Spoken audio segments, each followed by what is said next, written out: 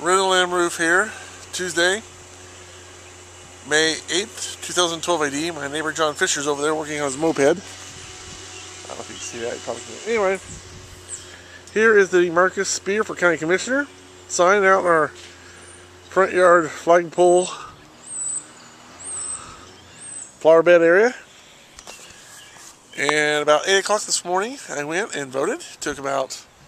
I had to show my driver's license and sign, and then it took about 4 minutes. I had to wait for one person to finish voting, and I voted. It took about 3 or 4 minutes, maybe 5, I don't know.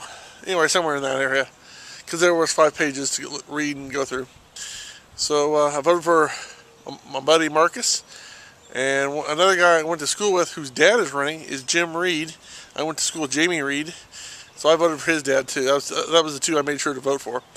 But I voted, well, they were all Republicans because it was for the Republican side, but because I'm registered Republican, so I can't really say I voted against the Democrats.